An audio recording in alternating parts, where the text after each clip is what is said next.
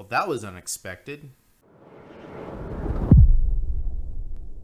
Hey everyone, Kenji here, and what I wanted to do today was do a full vlogging test to see whether the iPhone 12 Pro Max can actually hold up to do a decent quality vlog. Now, at the end of the video, I'm actually going to include the footage from my full test of the vlog, but after reviewing all of the footage, I was extremely happy with it. I wouldn't say I was ecstatic and this will replace all DSLRs or all mirrorless cameras, because they won't, but the iPhone 12 Pro Max is a very capable camera when it comes down to producing a decent vlog. Now, just to go over my settings really quick, and you can actually see this inside the final video that I'm going to put at the end as well. So in order to get this phone to produce a quality that I was looking for the video, I really had to maximize everything out of this phone. By that, what I mean is that I was using the best camera on the phone, which in my opinion is the wide camera on the back of the phone. And that camera has a 1.6 aperture. So I was using that camera, and I had the ISO all the way down at 30, and I had the shutter speed down at 1/48 of a second, because I was using 24 frames per second for the video, and I was shooting at 4K. So since I was using the 180-degree rule for video, I really couldn't go any lower than 1/48. So I really was maximizing this phone's capability for low light performance by using the lowest ISO, using the maximum aperture, and using the slowest shutter speed that I could. And in the end, I was actually very happy with it. Now, the reason why I decided to finally go with the rear camera is because when I was trying to do a test with the front camera, I wasn't really that happy with it. It wasn't bad, but when I was trying to do a vlog with the front camera, I did notice that, well, right off the bat, there's the huge benefit that with the front camera, you can use the screen to frame yourself up for the shot. And that is actually really, really nice to be able to frame yourself up in the shot. Because right now, for using the rear camera to get this video, I actually had to do screen mirroring to my Apple TV, which I have playing on a TV right above my computer right now. So in order for me to get myself framed, I had to do a screen mirror to my Apple TV, and then that way I can actually have the rear camera facing towards me, and then I can actually see where I was falling within the frame and making sure that my head was falling in the upper third of the frame. You know, all the various things that you want to do when framing up your shot. So it's definitely kind of a pain in the butt to do that, but the quality, I think, is a lot better. The thing about the front-facing camera, while it does make it easy to frame up the shot, the problem with the front-facing camera is that it seemed to have just an infinity focus. It didn't seem to be able to pull focus front and back. So when I was doing things with a product, you know, just like testing out if I were to do a vlog on a particular product, with the front-facing camera, I could talk about a product, and then if I want to show a close-up of that product, I would do this sort of thing and bring it much closer to the camera. Now, when I do that on the front-facing camera, everything really remained perfectly in focus. Now, it wasn't like when I brought this closer to the camera that this was too much out of focus, but everything in the background and in myself, everything really didn't change focus at all, which means that the front camera, I don't think, can actually pull focus. I could be wrong about that. Definitely correct me in the comments below if I am wrong about that. But for my testing, I don't think I saw that front camera being able to pull focus. So in order to really get a good quality vlog, or should I say good quality video for a vlog, I really think you have to rely on the rear camera of this phone.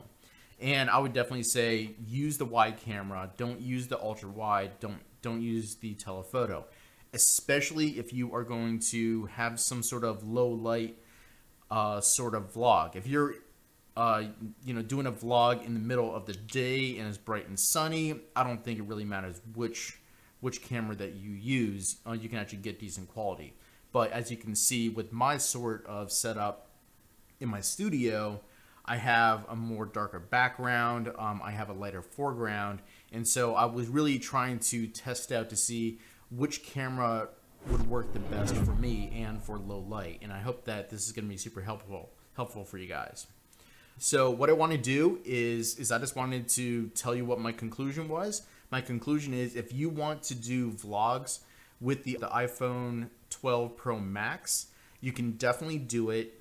It is very capable. I probably will be switching over to myself, actually, just because it is easier than using my DSLR. And I think you're going to have a lot of success with it.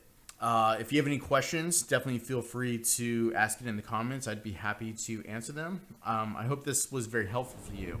And I'm going to swing right into the actual vlog test. And I hope you enjoyed it. And until next time, take care. Hey everyone, Kenji here, and right now what I want to do is I want to do a quick little vlogging test with the iPhone 12 Pro Max to see how good it actually does with vlogging. Currently, I actually use a Nikon D810 with a 14-24 f2.8 lens whenever I do my videos. And it's kind of an annoying setup to always have to use because I'm always trying to get the framing right, and it's just a bigger camera. The quality is pretty good. I'm always shooting at 1080p, whereas on this I can actually shoot at 4K, which is kind of nice. But I wanted to see whether the small sensor on the iPhone can actually really compete with the DSLR when it comes down to these sort of vlogging videos. Now, I wanted to try to maximize the quality of the video on the iPhone 12 Pro Max. So what I'm doing is I'm using the rear camera and I'm using the wide camera to be specific, because the ultra wide and the telephoto, they have higher apertures, and that's not really what I want, especially considering that my particular YouTube setup has kind of a darker background and I have a very light foreground. So I wanted to make sure that the darker background doesn't look super grainy and have like a ton of digital noise inside there. So that's the reason why I wanted to use the wide lens and not the ultra wide lens. The wide lens has an f1.6 aperture, and that lets in a lot more light than all the other cameras. And I also am trying to maximize all the other settings. So I'm using the lowest ISO that I can on this camera, and so that ISO is set at 30, and I'm shooting at 4K at 24 frames per second. And because I'm shooting down at 24 frames per second, that means that if I'm using the 180-degree rule, I can lower my shutter speed to 1/48 of a second. That also allows in a little bit more light. So between having a low ISO, a low shutter speed, and also like the 1.6 aperture, I think this is going to be the best that this camera can really ever do when it comes down to video in low lighting. So let's actually do like a normal sort of vlogging test. I mean, well, right now I guess I'm actually doing a vlog, right? But a lot of times with vlogs, you know, like you might actually want to show something off to the camera, whether it is a product or just something really cool. And when you do that, a lot of times what you are trying to do is you are nice and framed up inside your shot, but you want to show a close-up of whatever product that you are talking about. So if I were to, let's say, talk about this GoPro over here, what I would do is I would talk about it for a little bit, then I'd show a close-up of it. So if I would basically just bring it up to the camera and basically show it off, I can show you to see, hey, this is like a really cool feature over here, or I really like this sort of thing over here. And when you're doing this, you want to make sure that the focus is always pulling correctly and getting nice sharp focus on this as I'm holding it close to the camera. Now, when I take this away, you want the focus to snap back to my face. So when I pull it away, hopefully the focus then went straight back to my face, and I am now nice and in focus now. And I wonder how fast that actually does it. So let's actually do a quick test. So right now it should be focused on my face.